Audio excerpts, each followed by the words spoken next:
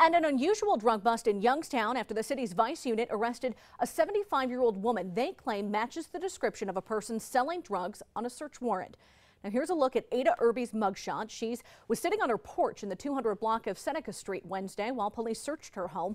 Inside, officers found more than a pound of pot and heroin, plus a small amount of cocaine and pills, money and guns. Irby will be in court tomorrow to face 4 counts of drug possession.